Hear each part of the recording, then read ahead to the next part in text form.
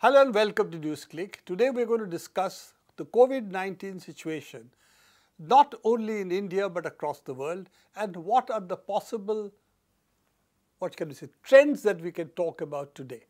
We have with us Dr. Satyajit Rath, who has been with us throughout this pandemic and hopefully will stay with us till it is over. Satyajit, good to have you with us. Couple of quick questions that I know this is something a little painful for you because you ask this every time. Are we looking again at a fourth wave or not? Because if you look at the world, in some of the places, we have about 5-6 countries, so the numbers seem to have gone up fairly significantly. 30,000, 40,000 has come down again. In India, numbers seem to be going up also, but rather slowly in some of the cities. And it seems to be that these are not really the kind of wave that we have seen earlier, meaning very sharp rises, but slow rises. So maybe you would call it a ripple.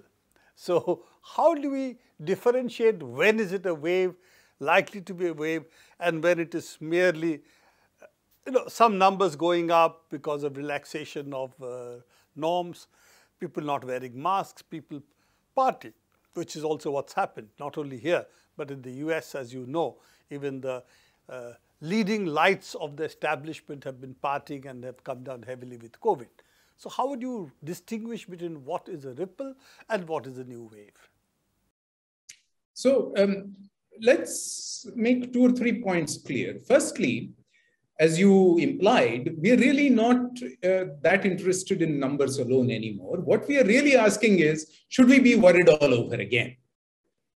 And in order for us to answer that question, the 3 issues that make the answer uncertain is, firstly, it's no longer clear if we are counting case numbers as reliably as we were a few months ago.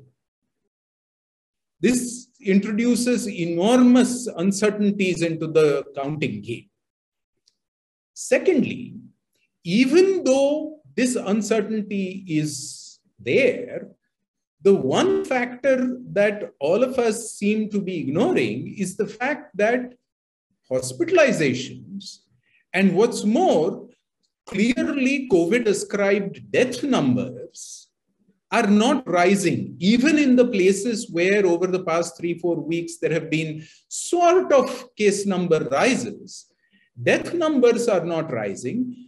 Anecdotal reports say hospitalization numbers are not rising anywhere to the same extent, all of which would be expected if mild infection transmission is happening in primarily vaccinated communities with the many Omicron lineages.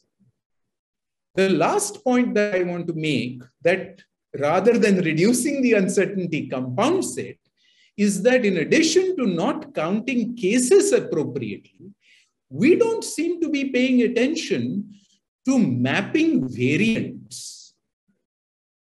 So one of the few countries in the world which has been leading variant mapping has been South Africa.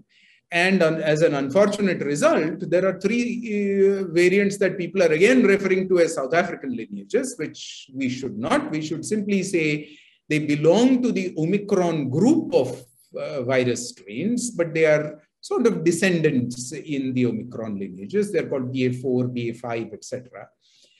And those 2 or 3 descendant strains have some reason to carry potential for increased spread and or increased severity. None of that is proven anymore. It surprises me that countries across the world are not taking those lessons to heart and are not enhancing variant surveillance. Clearly in India, there is, after a few weeks of fairly coordinated effort, the variant surveillance consortium has not provided any regular data output into the public domain. So we have no idea what's going on. And given that testing has now become sporadic, it won't surprise anybody if variant surveillance has become equally sporadic, because variant surveillance was dependent on testing. So on the one hand, there is a great deal of uncertainty. On the other hand, we do seem to be in the waning phases of the pandemic, and therefore numerical ups and downs are going to be local and frequent but transient. As you noted, it's in Delhi, Bangalore, Mumbai that case numbers are rising. They're not uniformly rising across the country. But on the other hand, hospitalization deaths don't seem to be rising. That's sort of a summary, if you like. Satyajit, that's interesting what you're saying, that effectively, when you look at numbers, these are, as I've said earlier, quoting you in some discussion, there are more ripples than peaks. And unless a new variant emerges, probably this is what we'll continue to see. And I don't know when the experts will say this is endemic from pandemic. That will leave for another discussion. But effectively, all bets are going to be off if you have a new strain. And then, of course, we'll have to see all over again. And new strains can be descendants of the current strains, or as you have seen with Omicron, some old strain, a new lineage arising from that against which we don't have that many amount of defenses. Omicron, in that sense, had a population which already had seen various infections, vaccines and so on. So, it didn't prove that dangerous. What it would have done if it was completely to a naive population, meaning no immunity whatsoever, we don't know. So, given all those caveats, on to the other issues which we are now talking about. And again, these are to some extent artifacts, I will say, of statistics, which you already referred to, how many were testing, what we are seeing. One interesting anomaly, if you will, that case fatality ratios are seen to be rising, while we are saying Omicron is a much less dangerous in terms of putting people in the hospital. So how do you account for this? So let's get, again, these the difference between numbers and ratios in perspective. Death numbers are not rising, particularly dramatically. They are pretty much low now all over the world. And while there is some noise, there is no sustained, steady increase in death numbers anywhere that I'm particularly aware of. However, what is showing a great deal of noise, rise, whatever, is case fatality rate. Now, the rate is not a number. The rate is a ratio. The numerator is the number of deaths. The denominator is the number of cases. The number of cases meaning how many people tested positive for the virus. Now, how many people tested positive is going to be determined in large part by how many people were tested in the first place. Number one. And number two, how many of the people who were testing reported their test in the second place to the documentation process.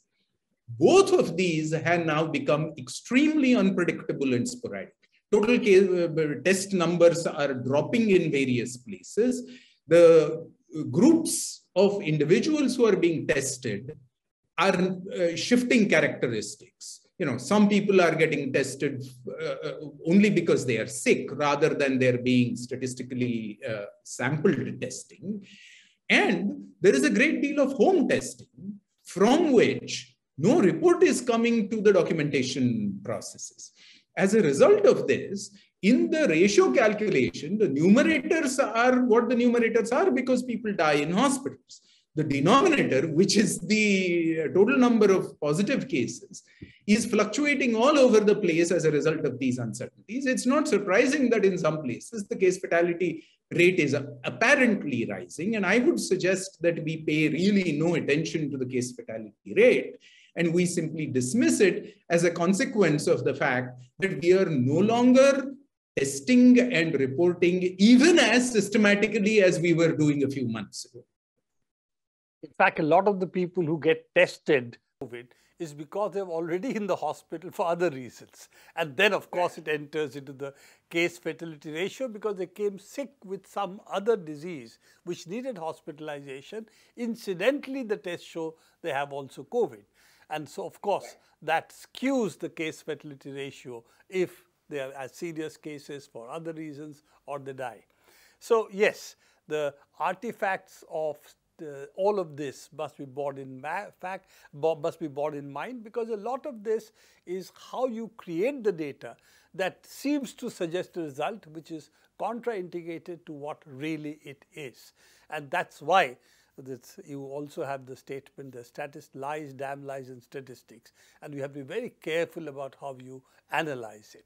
Satyajit, another point, that we also seem to have this vaccine debate going on, and that again is with respect to numbers, that some vaccines are supposed to be more efficacious, some vaccines are not so good, and there is this concerted campaign coming from the West that how the Chinese vaccines are bad, the Covaxin is not good, COVID shield somehow goes into a black hole, it's not mentioned, but what is mentioned repeatedly is the fact that mRNA vaccines have shown much more efficacy.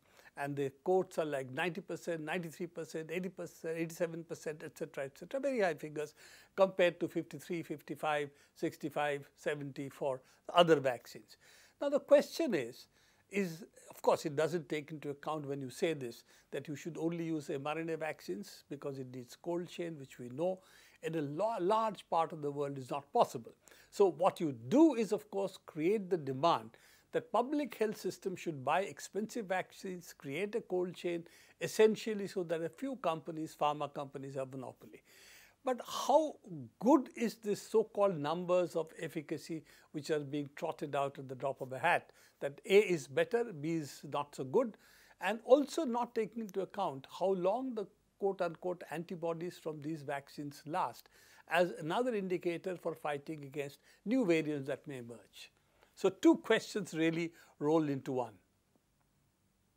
So let's get a couple of issues on the table about this. Firstly, comparing protective efficacy of different vaccines has not been done, and in general, actually, honestly, cannot be done, since it would have to be done in randomized clinical trials.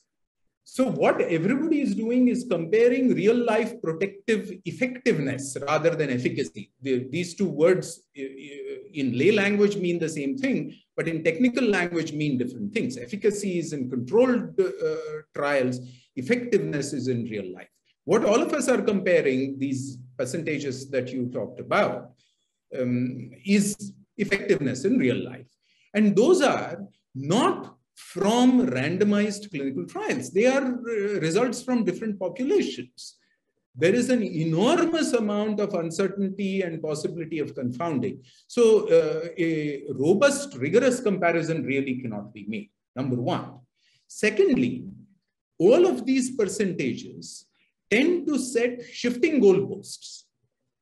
All vaccines have been formally, rigorously tested and approved for usage on the basis that they protect against severe disease and death, not on the basis that they protect against infection and transmission of the virus. So asymptomatic and mild infection modification by vaccines has always been known to be modest. Severe illness and death has been well protected against. At the severe illness and death level, pretty much all vaccines do a very good job. Whether there is a real difference between 80% protection versus 90% protection cannot be clarified in the absence of well-designed trials, but they do very good jobs. At the other end, asymptomatic and mild infections are only very modestly protected against. Added to this is the next layer of confusion, which is that as variants shift, vaccines which are based on 2020 virus strains will inevitably, all of them, begin to show some reduction in effectiveness. But again, over the past 6-8 months, it has become very clear that reduction in the protection effectiveness for severe illness and death is relatively small. It goes down from 80-85% to 75%. Its protection against asymptomatic or mild disease transmission, which goes down quite a bit from 50-55% to as low as 30-35%. In all of this, therefore, there is a great deal of matrix of confusion that is loaded onto an already non-robust level of comparisons. Therefore, I think the WHO position, which does not practice vaccine discrimination, which clearly says that all COVID vaccines give very good protection against death due to COVID-19, and that protection against mild COVID-19 disease and transmission is much more modest with pretty much all vaccine strains, is the only position that really needs to be taken serious. Now, as the last point, based on this background, it's very clear that very few of the claims made in public discourse that you are pointing out about COVID vaccines even acknowledge any of these uncertainties, leave alone discuss them.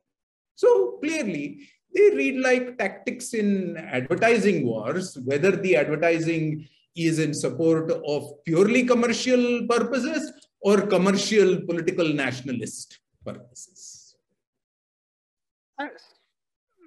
Therefore, what we should really talk about is the availability of the vaccine and the availability to be able to reach that vaccine to the people, therefore also the effectiveness of the public health system. And let's face it, mRNA vaccines are unsuitable in this context for large parts of the world, precisely because they need a cold chain, which most poor countries do not have. They're already having problems being able to provide vaccines. Africa, for instance, still has about only 12 to 14% of its people having 2 shots, while rich countries have 3 shots and some of them are also looking at 4 shots. So given this, I think this should be seen more as a pharmaceutical company's game rather than as a public health issue, because public health has to take availability and the ability to reach it to the people as well, not simply what is supposedly the vaccine efficacy. Last point, Satyajit, a bit of Indian health nationalism, if you will. Indian researchers have shown that Montelukast, which is used a lot by asthmatics like me, for instance, have some protective qualities against infection by by SARS-CoV-2. What is the evidence for that? Is it something which is interesting but yet to be really validated fully? Where are we on that? So it's an interesting research finding. It comes from the Indian Institute of Science in Bangalore. The way that computational analysis has been put together with actual real wet bench experiments to show this is really very nice. That said, we have to keep in mind the past 2.5 years of empirical evidence. In fact, the past many decades of antiviral drug research, but in the COVID context, the past 2.5 years of empirical evidence that so-called drug candidates which prevent virus growth in the test tube do not necessarily show clinical utility in real life in patients. So this is, at this point, this is simply a very early phase interesting finding, and really nothing more than that. And I don't think anybody should be rushing out and buying Montelukast or drugs of that sort. Added to which is a point about antiviral drugs, which we've been making in these conversations for the past 2 years, which has been proven again and again in COVID cases. All the antiviral drugs in COVID-19 that have been shown to work, remdesivir, molnupiravir, Pfizer's combination called Paxlovid, the monoclonal antibodies, which is really the even more expensive versions that Roche and Regeneron are selling. All of these function as specific antiviral drugs that interrupt the viral life cycle, and they show clinical utility only if taken very early during the symptomatic phase of the disease. Meaning that if you've had symptoms for more than about 3 or 4 days, taking any antiviral drug is unlikely to increase your chances of changing your recovery trajectory. And as a result, the real issue with these drugs is not so much, do we have drugs? Do we need more drugs? But to be able to have oral drugs, drugs like Paxlovid, the Pfizer drug, and to be able to have them available in large amounts for early, quick diagnosis and easy accessibility at affordable prices for everybody who's had 24-hour symptoms for COVID-19, if this is going to make any dramatic difference on the one hand to the epidemic. On the other hand, it is important for people with known immune compromised situations, people who are undergoing cancer therapy, people who've had transplants, people who are undergoing immune suppressions for autoimmune diseases, rheumatoid diseases of a variety of kinds, that they should get tested for COVID-19 very early. And at those very early stages, they should have access to these drugs. In none of this is the range of new antivirals the limiting factor. We already have remdesivir, molnupiravir, monoclonals, Paxlovid. Adding more and more drugs is not the point. The implementation of a public health policy and program is the stumbling block. If montelukast is off patents, then the price will be much lower. So wouldn't that make it easier drug to use? Absolutely, yes. But I'm still arguing for the broader point. We are in the middle of a pandemic. Why on earth are we allowing commercial profiteering interests to trump public health needs? Whether the drug is an old drug or a new drug should make no difference to how we look at drug availability and implementation of public health policies.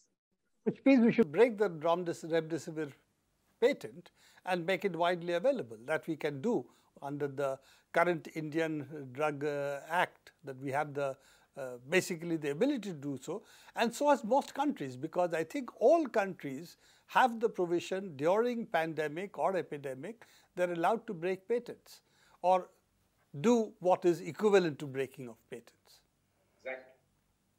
Okay, so yes, interesting, but we have to see what happens. But even if it does not prove efficacious, there are other drugs which we can break patents, make it cheaply available, and Satyajit says, why is it that we are not starting to do so, in spite of the fact that India and South Africa have gone to WTO to say, in this period of COVID-19 pandemic, patents should not be enforced, or they should be, compulsory licensing should be followed, and countries should be allowed to do so.